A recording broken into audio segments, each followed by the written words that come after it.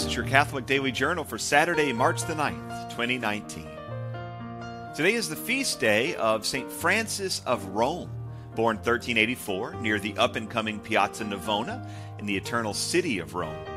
She was super rich and connected, and at the age of 12, despite making it clear to her parents that she wanted to be a nun, she was married against her will to Lorenzo Ponziani, another super rich and well-connected Roman youth, and commander of the papal troops of Rome. Remember, at this time, the Pope was king of a large part of central Italy and was as busy running a nation and fighting wars as he was writing theology and giving sermons.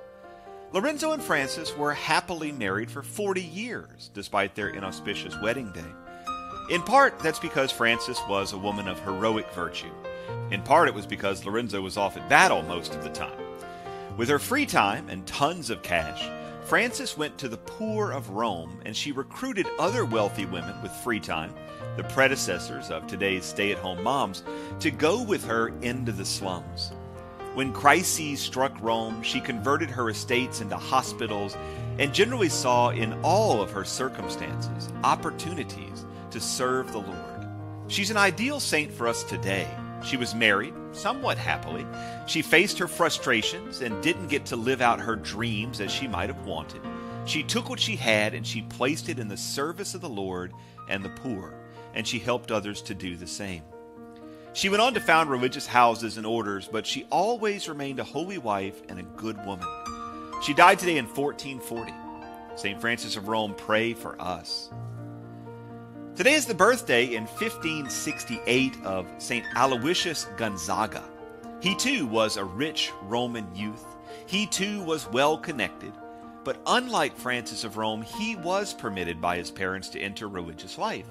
And unlike Francis, he didn't lead a long and holy life. Quite the contrary. He was a Jesuit novice when a plague broke out in the city. He asked for permission to care for the dying. And knowing the risks, he went into the Roman ghettos and he died of the plague just a few days before his 23rd birthday. He died in 1591 and was beatified only 14 years later. He was canonized by Pope Benedict XIII in 1726. Today he's the patron of seminarians, young men, and medical workers.